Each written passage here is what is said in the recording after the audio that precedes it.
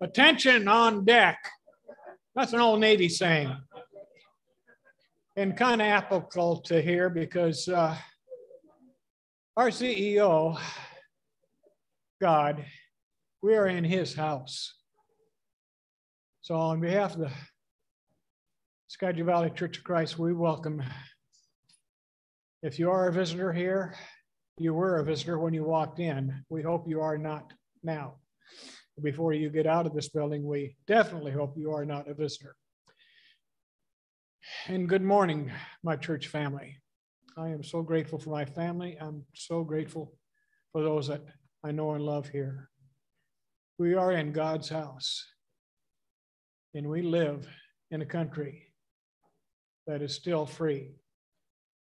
We have a lot of blessings that we can look to God and say thank you for. And before I forget, we do have in back of the seats your little cards to fill out for prayer request. And with that, if you would bow with me as we approach our Father. Lord God, our Father, we thank you that we live where we can come and worship you freely. We thank you for your mercy and your forgiveness, for we stumble often. We say things that we would like to take back, but once they're said, they're out there. So many things where we are not as we should. Forgive us, Father. Help us in receiving that forgiveness to forgive others when they trespass against us, which happens many times every day. And we've got to think, do they have something really special on their heart that they're not paying attention? There we go also, so many times. We are so blessed, and we pray that as we proceed throughout this service, our thoughts, words, our songs of praise unto you will be pleasing unto you, Father. We pray these things in the name of your Son, Jesus. Amen.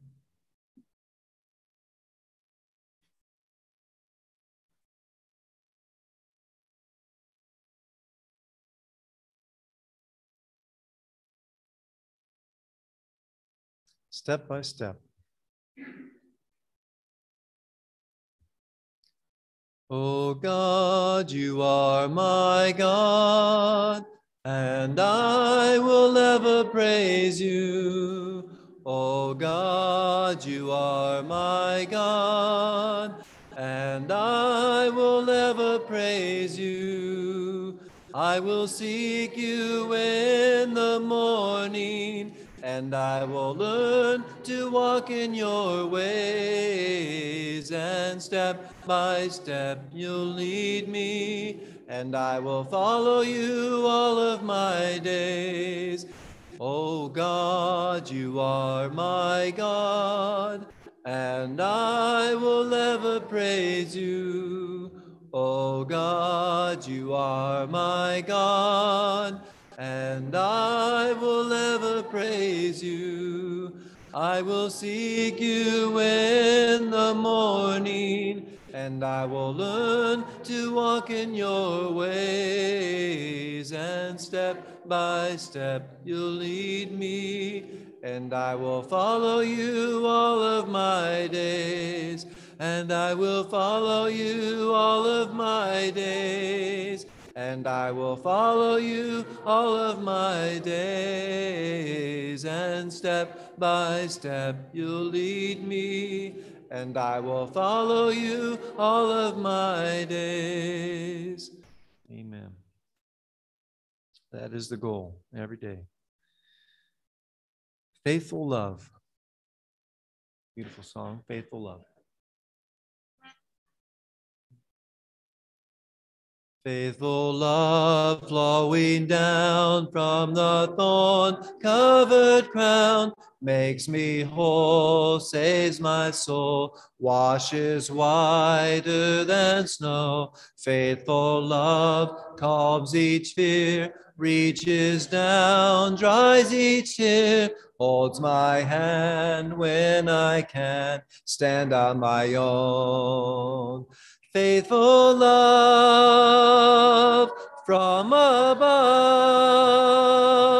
came to earth to show the Father's love, and I'll never be the same, for I've seen faithful love face to face, and Jesus is his name.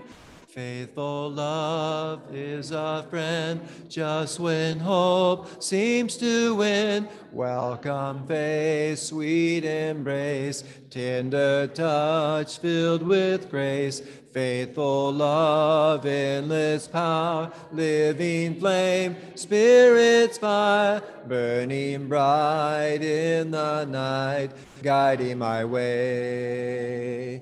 Faithful love from above came to earth to show the Father's love, and I'll never be the same, for I've seen faithful love face to face, and Jesus is his name. Amen.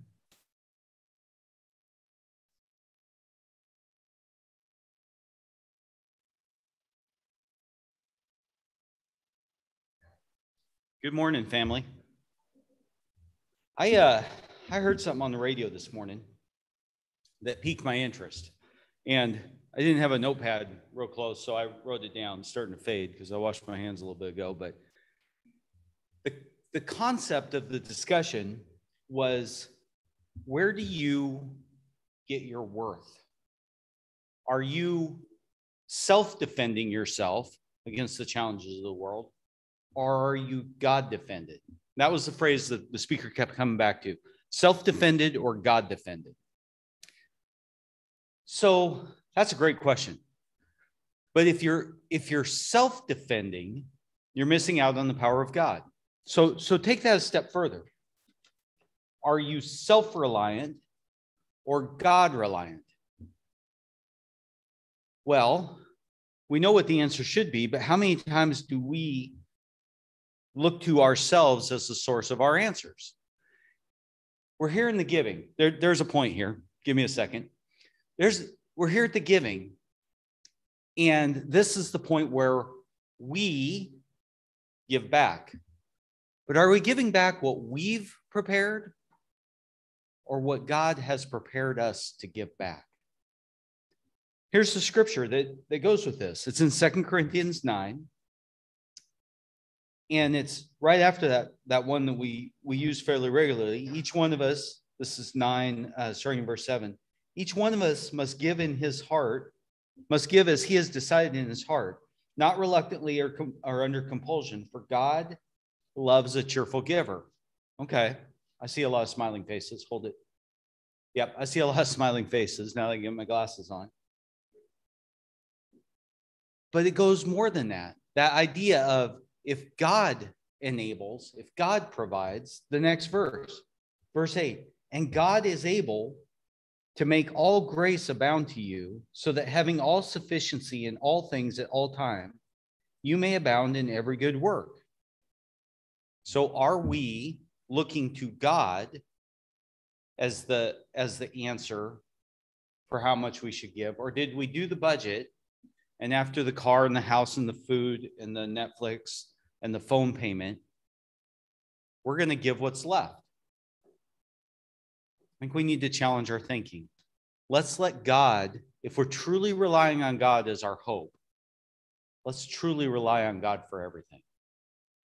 Would you pray with me? Our Father God, we stand before you, and you see us as we are. You see the times when we fall short and we count on ourselves, that we look to our answers for the challenges that come to us, that we look to our strength, which is nothing compared to yours. Lord God, we ask that you would open our eyes and our hearts, that we would serve you in all things, that we would truly turn over to you those things that are yours. Lord, help us to give back in a way that reflects you as the great giver. Lord God, we thank you for your hope, for your love, and for the mercy you shower us with, even when we don't deserve it. It's in Christ's name that we pray. Amen.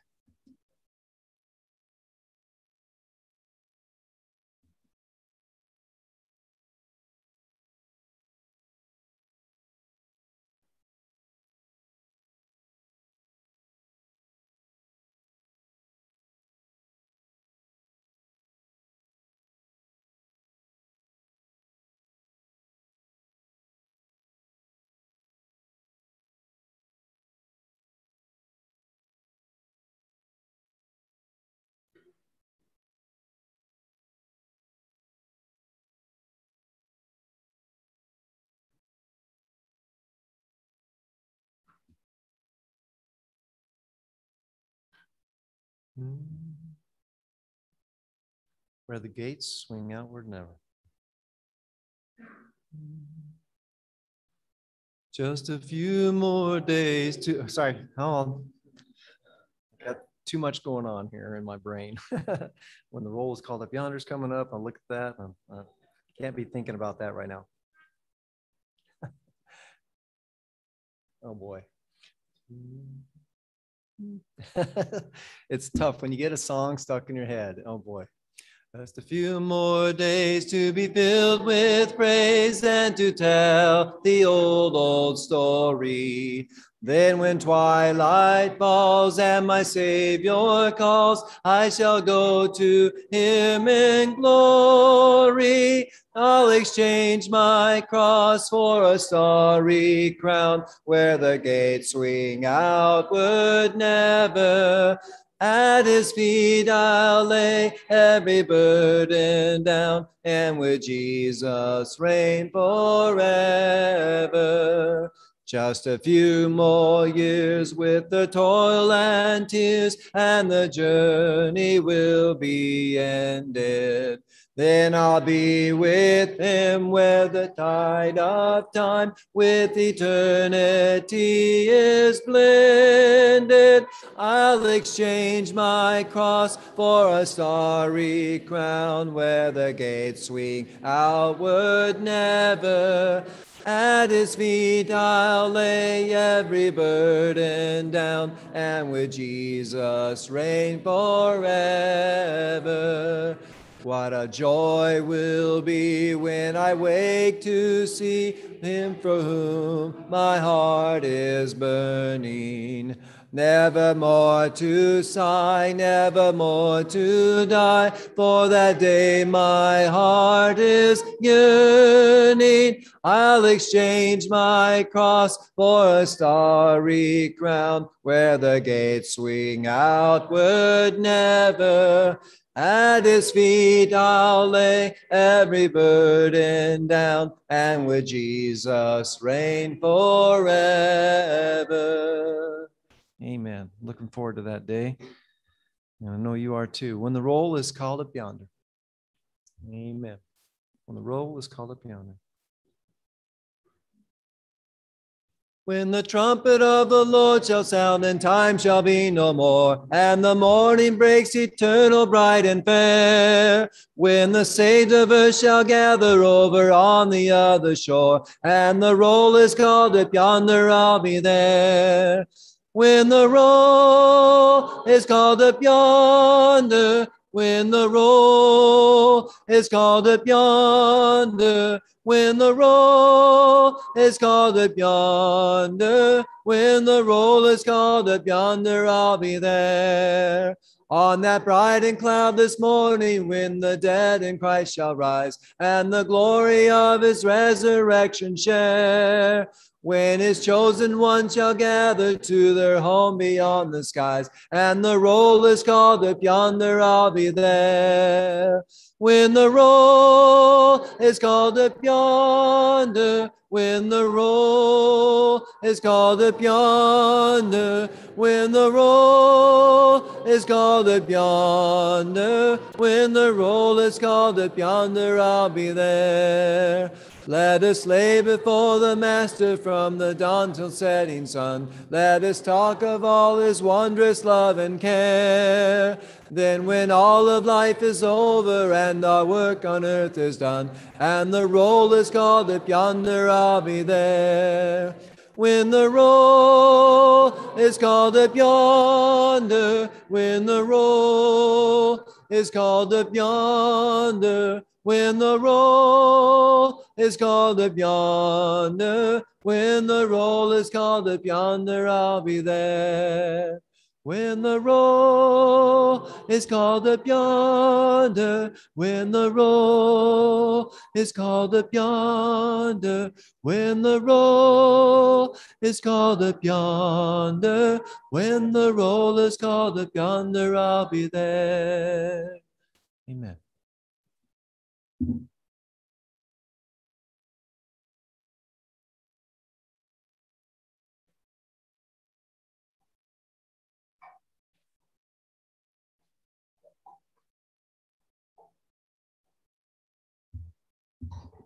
Today's scripture reading is found in Acts 6:8-10.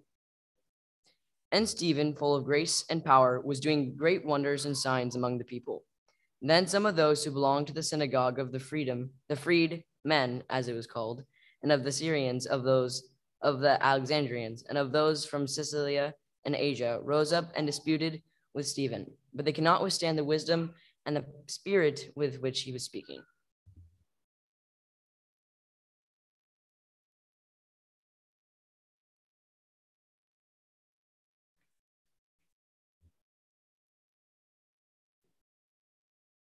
Well, greetings, church family. It's good to see all your smiling faces this morning. And I hope your week's been a good one.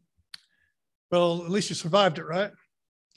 And that's one less week you have to worry about. You're now officially 1 week closer to eternity. And here you are on the cusp of yet another opportunity to overcome the misgivings and misunderstandings and misjudgments of last week and improve your standing with God. So regardless of any blunders or failures that maybe you've done or experienced, you get to hit it again. You get another opportunity. So let today truly be the first day of the rest of your life. And start out fresh and clean and serve a triumphant, victorious, risen Savior. Now, I want to say a few words about the final slide that I plan to show this morning. I'm sure you will recognize it.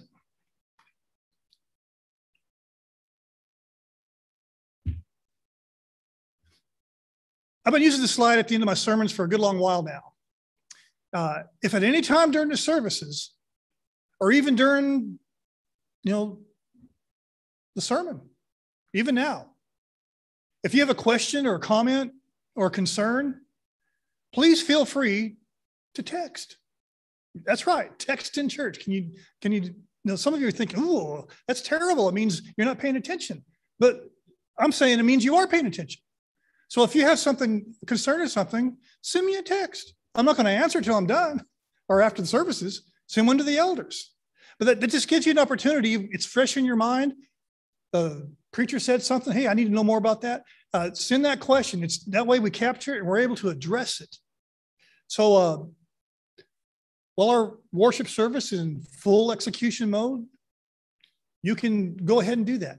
Our numbers are also in the bulletin, by the way. So if you got a bulletin and once the slide goes away, you say, oh, I didn't get that number. It's in the bulletin. Just go ahead and do that.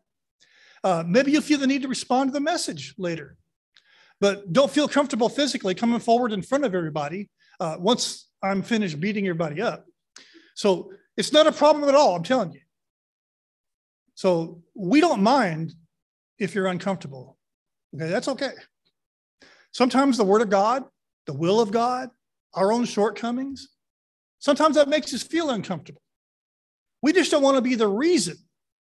We don't want us to be the reason you're uncomfortable by creating hurdles and causing undue embarrassment and so forth.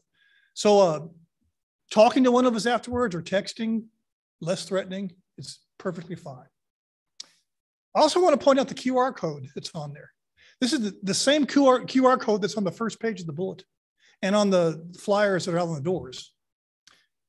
Please, if you're a visitor, scan the code. Use your smartphone, go to the webpage that pops up, leave your contact information, leave a comment, leave a question, tell us about yourself, whatever it is, give us some feedback about what you're experiencing. So that's available to you. Now, we don't share your information. We don't share anything with anybody outside the church. Nothing that you don't want us to share. So you're not giving up information, or you're not going to get spammed or anything like that or bombarded for doing it. It's just a very efficient way for us to track information, track people, provide the best services we can. We want it to be as user-friendly as possible, as user-friendly as we are, or as we try to be. We're all on the same journey together and trying to find the best path to eternity. So come for the fellowship, stay for the eternity. Might just come up with a new tag for our sign outside. So you know what's hard to do? Really, really hard to do? It's hard to do and say the right thing. Oh no, surely not, right? To be right and yet be misunderstood, or worse, to be opposed or rejected by people who choose to disagree with you for whatever reason.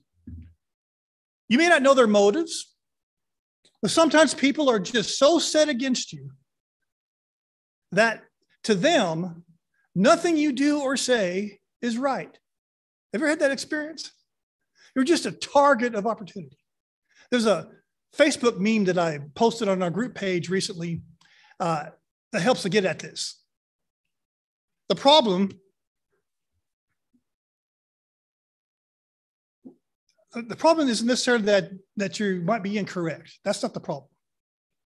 Or incompetent or repulsive in some way. You know, I don't know, you might be repulsive, but it wouldn't be because you're wrong, right? Or intentionally in error. The problem is sometimes the truth itself is offensive. Sometimes the facts the facts of about a certain matter, they're painful to hear because they bring pressure to change something. Change the way you think, change the way you feel, change your behavior, change your attitude. Maybe you have to change teams or loyalties or affiliations. Maybe your attitude needs to change. The problem with all that pressure is sometimes, maybe often, we don't want to change. The illusion of being right is sometimes so intoxicating and self-affirming that you can't bring yourself to challenge it. You just know you're right. No one wants to be on the wrong side of anything. Basic human nature. So when you're plugging along, blissfully enjoying the comfort and stability of whatever truth you may have arrived at, and someone else comes along and they don't walk and talk the same way or think the same way, and they have a different truth, one different than your truth, it's easy to feel uncomfortable. Nice neutral word, uncomfortable. Well, sometimes we get into that familiar paradigm where we say things like, well, we could both be wrong. We can't both be right at the same time, in the same sense. If our facts and our conclusions don't match, right? Makes sense, right? In other words, if we're in disagreement about something, it's entirely possible that we can both draw wrong conclusions and both be wrong at the same time. But if the truth can be known and one of us has actually found it, it's impossible for us both to be right at the same time if the other one of us has found a different truth. That makes sense? The idea that you have your truth and I have my truth, and we can just go on our merry way, happy that we both found truth of some kind. is just flat wrong. It's just wrong. That's the opposite of truth. But we're not talking about comfort or discomfort. We're talking about the pressure you feel when confronted with what challenges your firmly convicted commitment to how you see truth. What do you do? What should you do? Well, if you discover that your happy little truth might be wrong, there's pressure to choose either to ignore it and continue on happily enjoying the truth you like, or change. You should all have exuded a collective gasp when I spoke that ghastly, offensive word, change. Well, go ahead. You have my permission to squirm. You can do that if you want to. It's okay. I'll do my best to refrain from overusing that word or change. I've already used it something like 11 times now so far. Kind of gives me a little anxiety. And I'm the one saying it. This may be the single most threatening word in a church's vocabulary. But we'll take that up in a different discussion another time. What's even worse is sometimes people choose to hang on to their truth, even with overwhelming evidence stands against it. And they seek to undermine or destroy what's really true, usually by attacking those who align themselves with what's really true. Phrases like live and let live, agree to disagree, never even crosses their minds. I want to take just a moment to address a little boo-boo I made last Sunday. You may have noticed it. I mislabeled some slides. I admit it. It's hard to accept, but I am human. So I mislabeled some slides. Several referenced Luke. That is the Gospel of Luke. But the passages were from Acts. I think most of you caught that and made some adjustments, and you realized what I was doing. Well, in my defense, I was actually only half wrong, because Luke did write them, right? He's the author of both the Gospel and the book of Acts. So it's just that the passages that I cited weren't actually in the Gospel. They're in Acts where we are. So half right isn't all wrong, though half wrong isn't all right, or something like that. Well, let's see what's going on in our passage. Here we are, we're right on the heels of the apostles' second major encounter with the religious leaders of Jerusalem. That was what we talked about last week. Round two, it upped the stakes a little bit. They were treated much more severely second time around than they were the first time they got in trouble. Luke lets us know that the previously annoyed leaders are now enraged because these Jesus followers are boldly proclaiming the risen Lord Jesus. The apostles go on their way rejoicing that they had been found worthy to suffer dishonor for the name of Jesus. I find this to be astonishing, and we talked about that. What's more, they get even more bold and enthusiastically engage in the exact same behavior that got them into trouble to begin with. Luke tells us, and every day in the temple and from house to house, they did not cease teaching and preaching that the Christ is Jesus. Well, now Luke tells us the days begin to pass. We don't know how many, but Luke says the number of disciples is growing. After dealing with some external threats, they're back to an internal issue, but something different from the internal issue that they dealt with Ananias and Sapphira. This is a little different. So the Hellenists rise up. Remember that word last week, rise up? Remember that? They rise up against the Hebrews. So this is not a Jew-Gentile conflict. The Hellenists are ethnic Jews, but they come from other regions in the Roman Empire. They speak Greek as a first language, maybe their only language. The Hebrews are also ethnic Jews, probably from Jerusalem. They speak Hebrew or Aramaic as a first language, and probably speak Greek too. But they're separate by their language that way. The issue is a fellowship issue. The widows mentioned in verse 1 appear to be the most needy and vulnerable subset of the larger group, the larger fellowship. Luke has already established that they're all one heart and soul, and that no one with a need went without. So failure at this level of oneness would undermine the claim of fellowship. If they're going to be consistent in their selflessness and generosity, they cannot afford to neglect the most basic aspect of that fellowship, the basic needs of the most needy who have the fewest resources and the fewest prospects. The issue isn't you have one group or clique, we sometimes say, against another clique. Sometimes we recoil at the idea of a cliquish church, don't we? Well, don't we hate that? That's a terrible criticism of the church as a cliquish church. We don't like cliques. Well, I've always said it's unavoidable. It's impossible to have a group of people and not have cliques. Two people together is a relationship. Three people together is politics. Four or more people together means cliques. You're going to have it. There's no way out of it. The only problem with cliques is when you're not in one. You're being excluded. Or you're not in the one you wish you were in, and you're struggling to get in and can't find a way.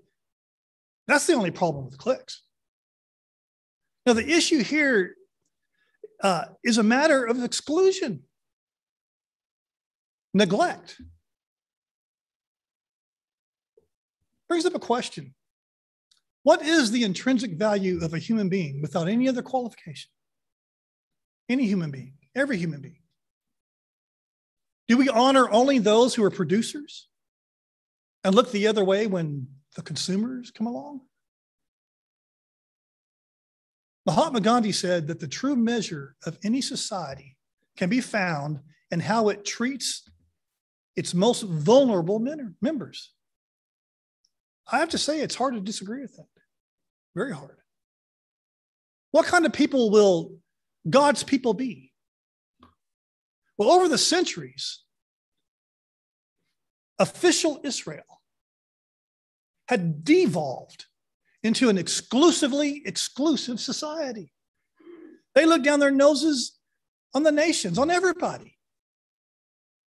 Will restored Israel? Will they repeat the same sin as official Israel? Well, the answer, of course, is no. They're not.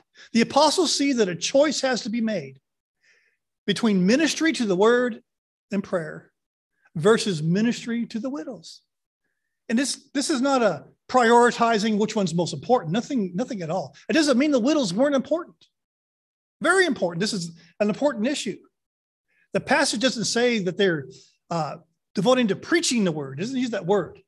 It literally says we should not leave behind, that is, not neglect or choose between the word and waiting tables.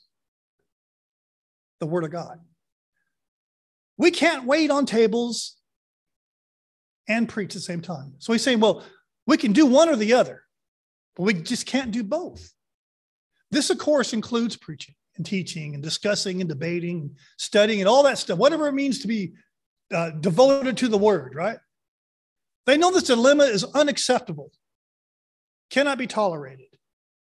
No one should be neglected for any reason, and certainly not the ministry of the word and ministry of prayer. It's interesting how it divides that. So chapter 6, verses 1 through 6 demonstrates the inevitability of conflict.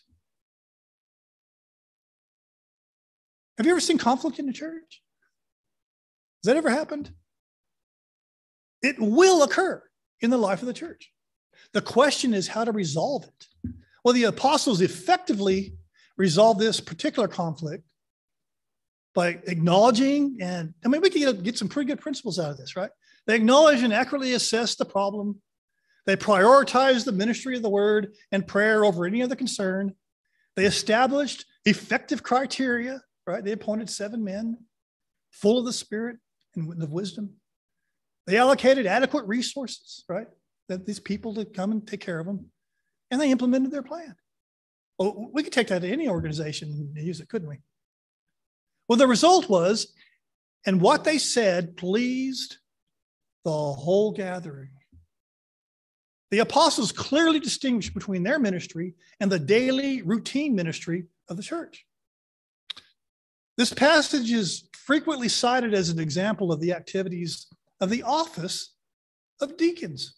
That is, these men are seen as the first deacons. Could be. Well, this understanding hinges in part on the distinction between roles. The apostles are supposed to focus on the spiritual, while the deacons are to focus on the physical, with some overlap in between the roles. Well, there's also the use of the word, we get the word deacon from it. Well, this word means ministry or let's just say distribution is got a typo there. It comes from the same word that means deacon or servant or minister. Just someone who serves. It also describes someone holding the formal office of deacon. Paul outlines this in 1 Timothy. However, the word for deacon doesn't occur in this passage at all. But its derivative, which means service, distribution, ministry, that's the only word that shows up. Also, the 7 were chosen to perform ministry. It's not likely they were being appointed to an official office. They were selected to engage a specific issue at a particular time because they are the 7 men who best met the criteria of being full of the Spirit and wisdom. The apostles didn't appoint them, but they asked the community to select them. The full criteria, it's not articulated here, only the primary requirements, which is Luke's way of introducing. So the way it's worded is designed to introduce somebody in particular, somebody who will serve a very short but highly significant role. Stephen is mentioned first. And only Stephen is highlighted as being full of faith and the Holy Spirit. Not that the others weren't fully qualified, but it highlights this one man. Luke's agenda here is to use this minor hiccup in the life of the church to introduce Stephen, and has next to nothing to say about the formal office of deacon. What unfolds is Stephen functioning as an apostle. He's not one of the 12 apostles, but the things we find him doing are things that the apostles do. He's full of grace and power. He was doing great wonders and signs among the peoples. Up till now, only the apostles are said to be doing these things. And further, Stephen is apparently engaged in preaching and dialogue, even debate with those in opposition to his message. That is, they are disputing with him. Now, 2 things are happening all at one time in verse 7. The word of God is increasing, and the fellowship is multiplying. Not, they weren't working with math problems. They were growing exponentially. Even priests are coming to Jesus. The second thing that's happening in this passage is opposition is growing. Not everyone is pleased about conflict resolution as the fellowship of the believers are. We could say with confidence at this point that dissatisfaction and opposition is also growing exponentially. In fact, things are about to come to a head. Relations between restored Israel and official Israel have reached critical mass, with its arguments between Stephen and those from the synagogue of the freedmen. It's a breaking point, and it's about to rupture in a very dramatic way. Stephen hits a wall. No, kind of. He runs afoul of the synagogue of the freedmen. The Cyrenians, the Alexandrians, those from Cilicia and Asia. Like the high priest in chapter 5, they rose up and began to dispute with Stephen. Apparently, he's not only performing signs and wonders, but as we already pointed out, he's also teaching and preaching. Previously, it was the apostles who met opposition. Now it's a non-apostle, maybe a deacon, who's meeting with the same opposition. Scholars are all over the map about who these freedmen are. Some say they're descended from the Jews who had been captured and taken to Rome by the general Pompey, probably within the previous 5 decades during that time. Well, and then later released. Pompey had written that the Jews had adhered so strictly to their religious and national customs, they were worthless as slaves. Others say they were former slaves. They weren't prisoners, they were just enslaved people, and they'd been set free. Some say that list in verse 9, that separates the different groups, while others say, well, no, they're all the same group. These are just the regions that these freedmen came from. So it's just kind of confusing. But they're not friendly toward the church. They're not accepting of what Stephen's saying. So Stephen, it says, is so full with wisdom and the Holy Spirit that those people, those in opposition, cannot withstand his arguments. They are completely outclassed, ineffective. Their opposition is so inept that they resort to the same techniques, tactics, and procedures that the leaders of Israel have used with great effect on several occasions. They instigate false witnesses. It seems that whenever those in charge of maintaining official Israel, whenever they feel threatened by truth, they have no issue whatsoever violating the 9th commandment. You shall not bear false witness against your neighbor, which is another way of saying you shall not lie. But it's more than simply perpetuating an untruth. They are lying in a way that directly, negatively impacts Stephen. The charge is that Stephen was accused of advocating the one thing that poses the greatest threat to the church today: change. It wasn't enough that he's accused of blasphemy, against Moses and the law. He's accused of actively campaigning for change. That had to have been the last straw, the final nail in the coffin, the coup de grace, so to speak. That's what sealed his fate. There was only one final formality left. What does Stephen have to say in his own defense? Well, we're going to find that out next time in part 2. It's always struck me as curious, if not outright odd, that in spite of miraculous signs and wonders and healings that had been taking place everywhere, in spite of indisputable preaching and irrefutable proofs from Scripture, this new way that has been born is being met with increasing rejection and opposition from the very people of God. It's the church living out the experience of Jesus himself. God himself became flesh and dwelt among us and performed miracles, forgave sins, called his people to himself, only to be opposed and rejected. They're still rejecting them. In fact, animosity is growing. Here before them is a man whose very appearance, it says, is like an angel. Yet they are on the verge of killing him based on false charges. Does that sound familiar? He's been accused of bearing false witness. The only testimony offered against him as evidence is false testimony. Yet he silently, confidently sits with the face of an angel. If you wanted a concrete example of what proclaiming the word of God with boldness looks like, well, it looks like the apostles, but it looks like Stephen. No aggression, no angry preaching, nothing but the Spirit of God in a man of God proclaiming the word of God. As we'll see next time, he's not belligerent, antagonistic. He's not a fire and brimstone, finger in your face, pounding his fist on the pulpit, provocateur. Right? He's not that.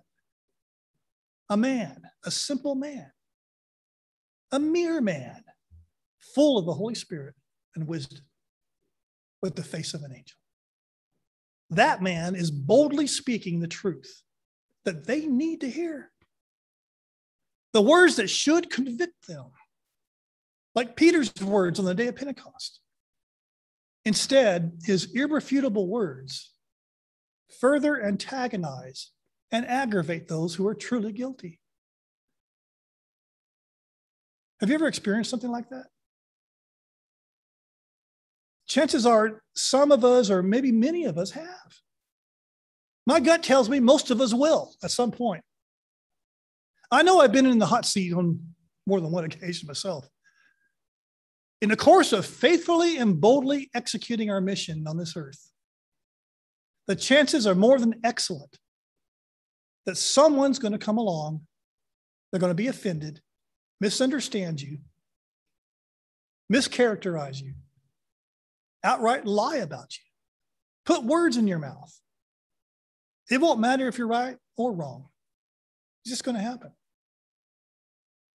So this is uncomfortable stuff. Someone or someone's is going to spin your words, assign motives you don't have, stir up support against you, use the law against you. I'm talking about other Christians. I don't have a crystal ball or inside information. I've got some experience. I have 2 eyes, 2 ears, a mostly functional brain, an aptitude for observation. But chapter 6 isn't about conflict resolution or resolution techniques or how to survive being treated unfairly. That's too shallow. If that's what this is, then verses 1 through 6 don't make any sense at all alongside verse 7. And they certainly don't make sense with verses 8 through 15. It all goes together. If that were the case, they would come across as disconnected stories and certain facts just strung together to fill up space on this page. The big picture is the amazing mission of God, masterfully and awesomely being carried out by the Holy Spirit through the church, the fellowship of restored Israel. The preaching and teaching and healing by the apostles is extended to other members of the fellowship, to Stephen, and by extension to us. The outcome is fantastic. They are literally growing in leaps and bounds. But the flip side is, not everyone thinks this is a good thing. They reveal their hands somewhat when they accuse Stephen of advocating change. Change has come. It's here. It's all about change. It's all about turning from the familiar, our comfort zones, our sinfulness, our selfishness, and turning to Jesus. That is a definition of change. It's about self-denial and picking up our crosses and following Jesus. What does that look like? It looks like Peter and John in jail. It looks like the apostles being beaten and threatened. And now it looks like a man with the face of an angel being falsely accused.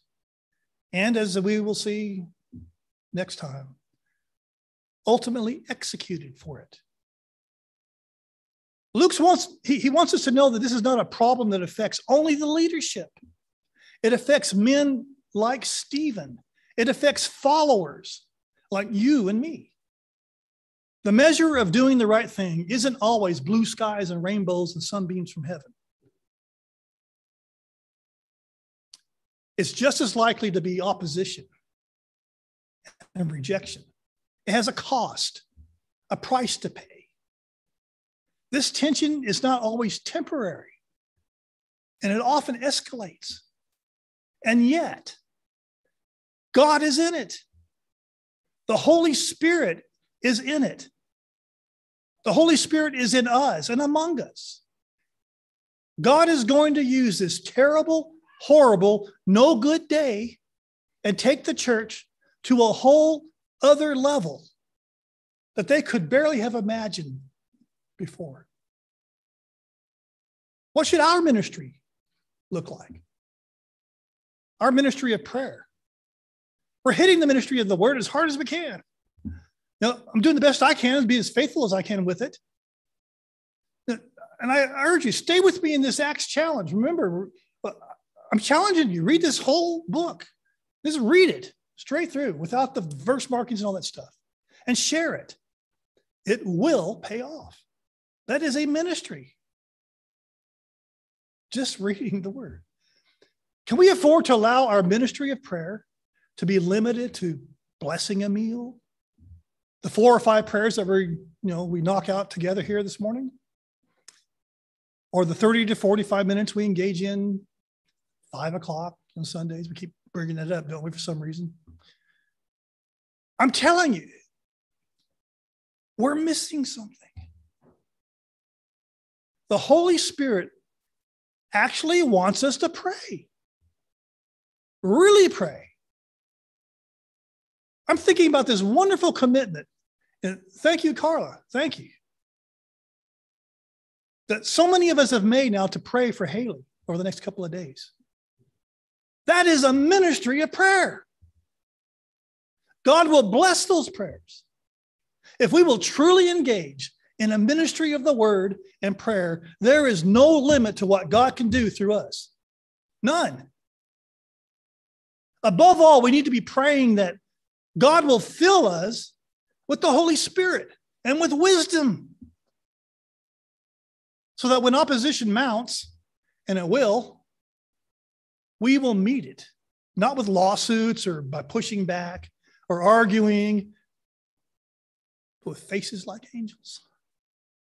To boldly speak what is right without any regard at all for the personal cost to us. We stand together when we stand with God.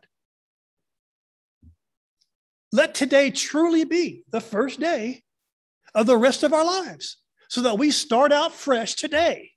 And from now on, clean and fresh, serving a triumphant, victorious, risen Savior. Will you please pray with me at this time? Holy Spirit, fill our fellowship with your presence and use us to boldly proclaim Jesus to a lost world around us. Fill us with your wisdom. Help us to put one another ahead of ourselves. Help us to be the church Jesus died for. And let us give ourselves as he gave himself, so that the world may know him and you, the Father and the Son, are glorified. This is our prayer in Jesus' name. Amen. If you feel the need to respond, please do so while we stand and while we sing.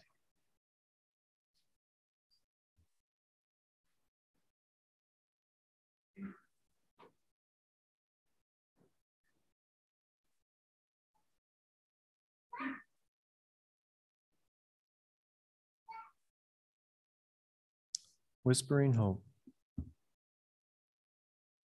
Soft as the voice of an angel, breathing a lesson unheard. Hope with a gentle persuasion whispers her comforting word. Wait till the darkness is over. Wait till life's tempest is done. Hope for the sunshine tomorrow,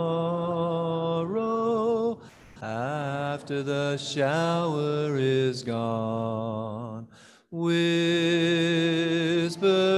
hope, oh how well thy voice, making my heart in its sorrow rejoice. If in the dusk of the twilight dim be the region afar, will not the deepening darkness fade in the glimmering star? Then when the night is upon us, why should the heart sink away? When the dark midnight is over, watch for the breaking of day. Whispering hope, oh, how welcome thy voice, making my heart in its sorrow rejoice. Hope as an anchor so steadfast rends a dark veil for the soul, whither the Master has entered, robbing the grave of the goal. Come, come, glad fruition, come to my sad, weary heart. Come, O thou blessed hope of glory, never, oh, never depart. Whispering hope, oh, how welcome thy voice, making my heart in its sorrow rejoice. Amen. Song before we take the Lord's Supper. Thomas's song.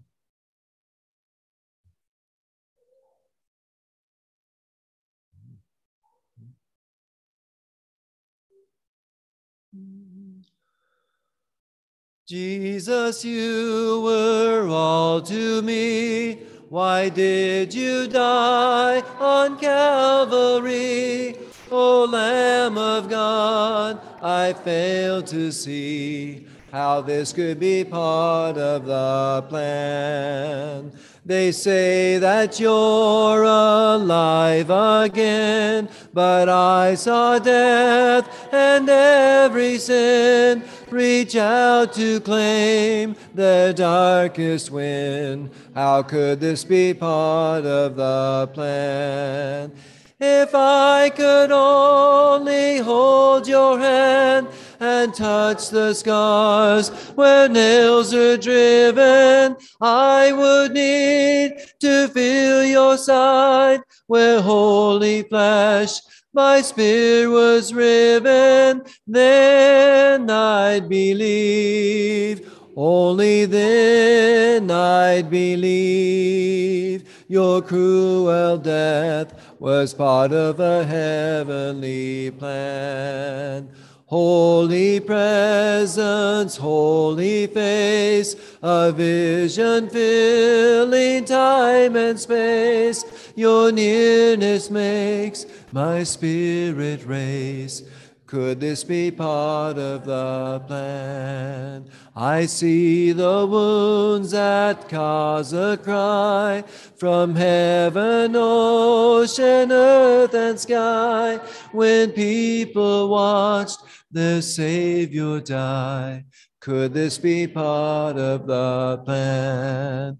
Reaching out to hold your hand and touch the scars where nails are driven. Coming near, I feel your side where holy flesh my spirit was riven. Now I believe, Jesus, now I believe. Your cruel death was part of a heavenly plan.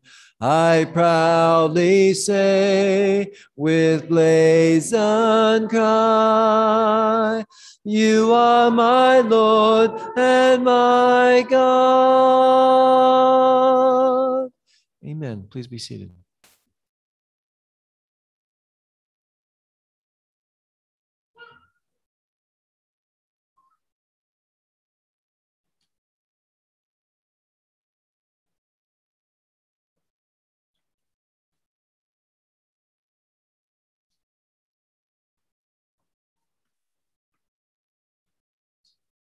In Luke chapter 22, as Jesus was initiating the memorial meal that we now partake of, he said, do this in remembrance of me. Do this in my memory. Do this as a memorial to me. And I was trying to think of how we memorialize men. And many times we build a statue or a library or name a building after them. We usually have a tomb, their name on it, maybe a famous saying that they wrote. Jesus didn't want that. As we gather around this table, we're not memorializing a dead man. We're memorializing someone who is alive. We're looking back as the disciples looked back at that time. That he said these words, and they probably were thinking of how they'd met Jesus. They probably thought of how they'd seen the miracles, how they'd heard his teachings, and how they were pricked in their hearts. We could too, I think we should be thinking about this time, how we remember first coming in contact with Jesus, how he's touched our hearts. We could look back to that. But as we partake of this bread, I think we need to remember that his body is now the church, that he gave his life for his body, for the church. As we partake of this bread, remember that as we look back, we can also remember him in that way. And remember that he is alive today in his church. Let's give thanks as we partake of the bread. Dear Father, as we take this bread and remember your Son on the cross, as we look back to that moment of pain, help us to remember that it was also part of your plan, that it's a time of joy too, that as he died, he took away our sins. Our sinful bodies now are dead. We could be alive, Father, to you. Help us as we take this bread to remember that we are part of your body and that we serve you. In Jesus' name we pray. Amen.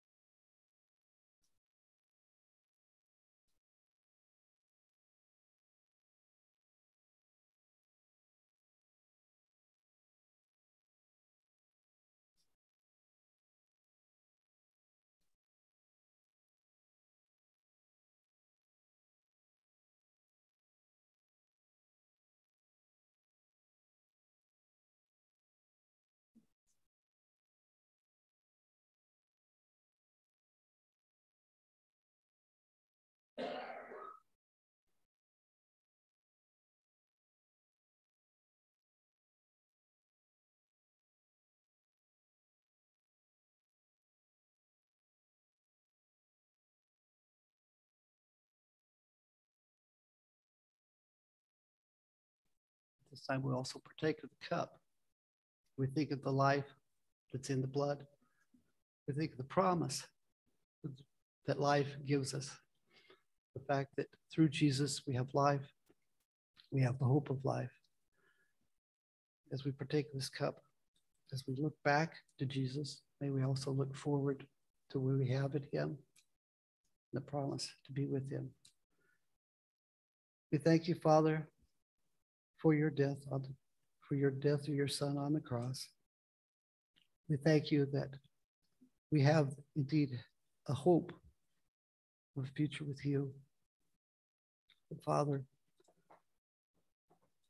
we could always look forward to what you have promised, that you will never forsake us, that the troubles of this earth will be short. We thank you that through his blood we have been saved. In Jesus' name we pray. Amen.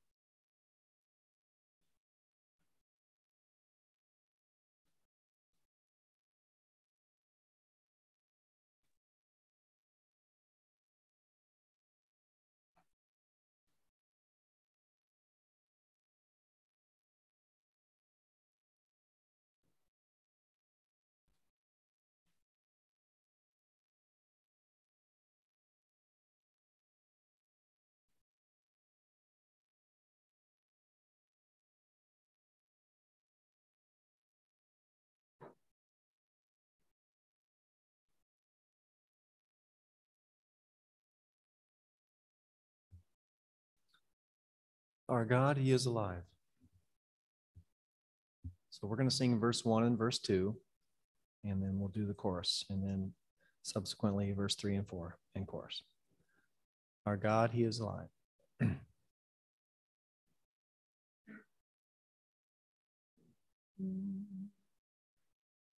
There is beyond the azure blue a God concealed from human sight.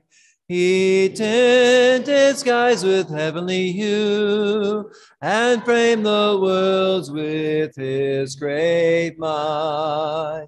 There was a long, long time ago a God whose voice the prophets heard. He is a God that we should know, who speaks from his inspired word. There is a God, he is alive. In him we live and we survive. From dust our God created man. He is our God, the great I am. Secure is life a mortal mind. God holds a germ within his hand. Though men may search, they cannot find, for God alone does understand. Our God, who hung upon a tree, a life was willing there to give, that he from sin might set man free, and evermore with him could live. There is a God, he is alive. In him we live and we survive. From dust our God created man.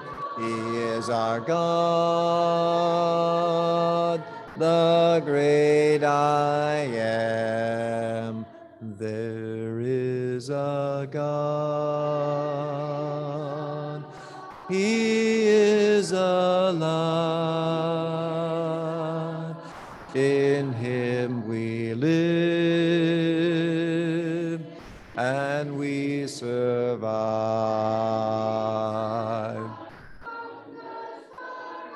From dust our God created man.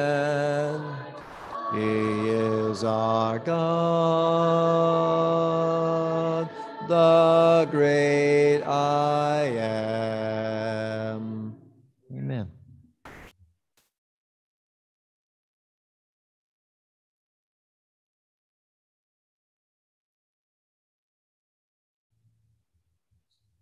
So, family, think about that message today.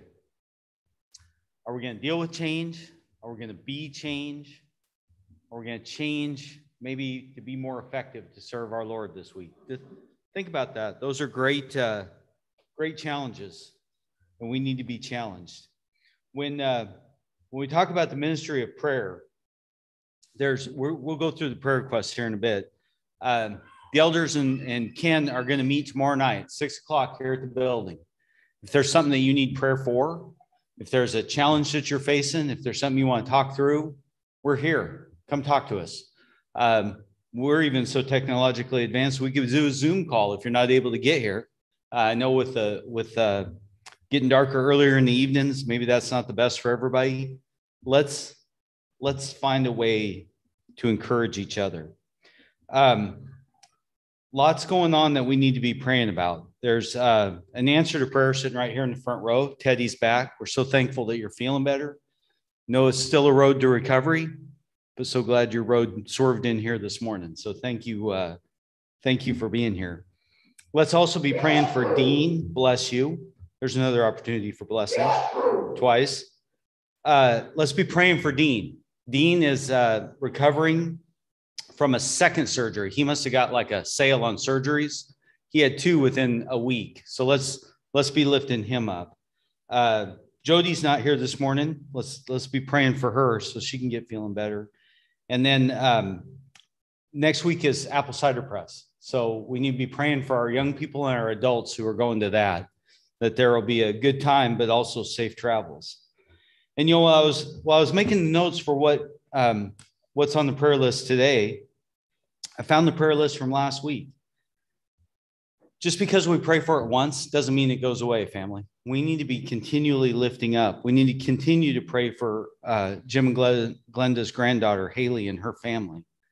We need to keep praying for Aaron, Ray's friend, who's dealing with breast cancer. We need to keep lifting up Evelyn, who's down in Oregon doing that gap year, the Project Antioch study.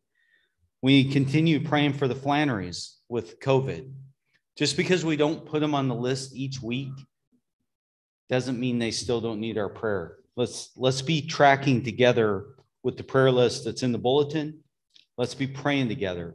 We're going to meet tonight at 5 online. You don't even have to get out of your bunny slippers. Join us. We'd love to have even more people praying together as we join together in a family. We're going to close again in prayer. I am so appreciative of the time that we can come together in prayer. We'll have a time for fellowship. We'll have a time to talk about all the things that are important or even not important as we build those relationships stronger. But family, let's be praying together and let's be in each other's lives. So would you pray with me as we get ready to close? Father God, we are so thankful that we can come before you. We're thankful that you lead the way, that you show us through your love and your example, the word that you've left us, the spirit that you give us. Lord, help us to be bold in your name, that we would not be timid about studying your word, that we'd be brave and strong in sharing your love. Lord God, help us to be your feet and your hands and your light here in this world. Lord, we know you give us opportunities. Forgive us when we miss them, when we're focused on ourselves. Lord, help us to serve you by serving others. Lord, be with these that we've mentioned in prayer. Lord, that we ask that you would work your healing, that you would bring your wisdom, that you would show us your power. Lord, we don't always understand the answers. We don't always understand the big picture. But Father, help us to always put our faith in you. We thank you and we praise your name, Lord God. It's in Christ's name that we pray. Amen. Okay, if you'll repeat after me, we'll do our congregational scripture. New month, new verse. Philippians 1, verses 21 and 22. For me to live is Christ, and to die is gain. If I am to go on living in the body, this will mean fruitful labor for me. Amen. All right, family, like I said, we'll be back online at 5 tonight. We'll hopefully see you there. Let's use the time to fellowship.